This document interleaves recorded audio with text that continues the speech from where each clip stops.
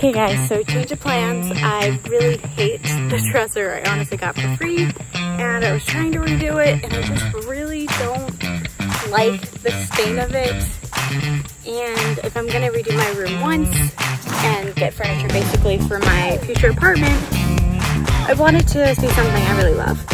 So I found this amazing thing set on Facebook Marketplace, and I am about to measure my car to make sure everything fits. So let's picture. So in order to make a circular topped, I'm sure there's a better word for it, headboard, I attached a pencil to string that was attached to a nail that I nailed into the piece of wood. So we got 2 new ones, and I'm very excited about these, and these are the last ones, so. I know this channel is about DIY, but the second video is honestly just about the little accents that I'm adding to my room and how I did that in a very inexpensive and easy way. These wire baskets that I got from Amazon that I'll link below, and there's 4 fitting beautifully underneath my bed, and it just gives me extra storage because I don't want the room to feel cluttered. And now I am putting in these awesome wooden knobs that I got for $1.50 each at Home Depot. And honestly, I keep saying honestly as if I'm lying, but honestly, these really just bring in the natural vibe, and it matches my mirror next to it.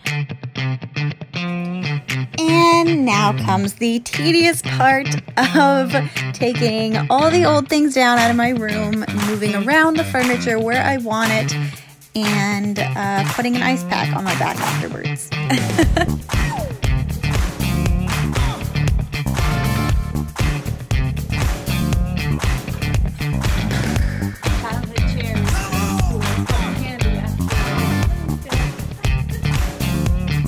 And now the curtain hanging. If you're getting the gist from my voice, all this little stuff in this video are probably the not fun parts as much, but more the parts that are more necessary, like the knob.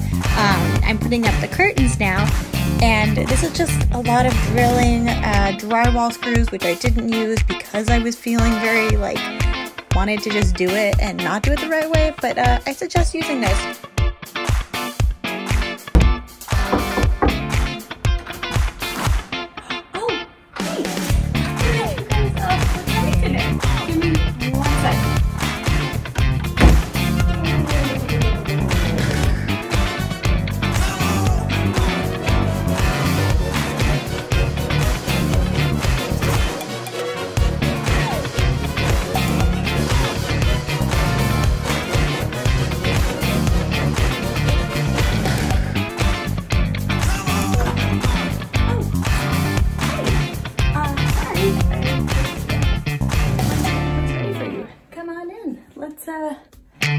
See the place.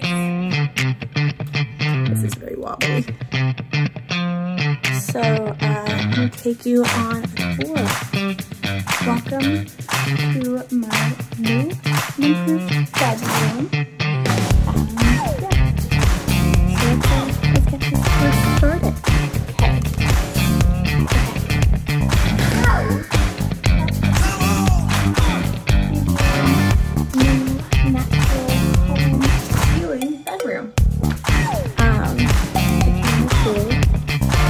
So here I have my new dressers. Guess where I got them, guys? Facebook Marketplace. I got both of these for $120. They barely fit in my car. And I moved my brother's TV over here. Cash gonna have to throw out. I added curtains, obviously. An old painting. Grandparents picture because, you know, I love the grandparents. More curtains. I love these tassels that were added. My high sign because it's adorable.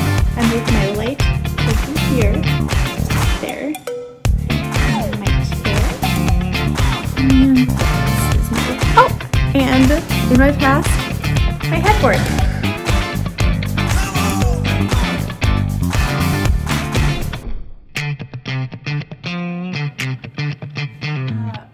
Welcome to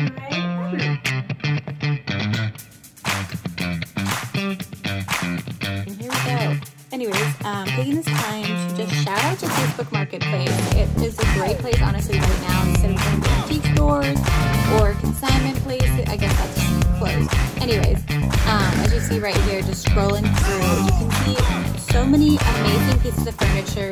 Even like I found this day bed from Urban Outfitters that was listed for like $270 or something. And right here, they're only asking $50. It probably has like a scratch or two, which can be easily filled in with a marker, and the cushions can be made with some normal pillows, or you can get them from Walmart for like $20 for 2 cushions, which makes an easy bed.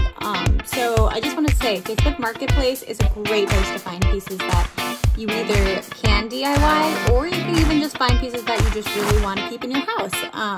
Like the dresser from the first part, this mid-century one for $50. Beautiful.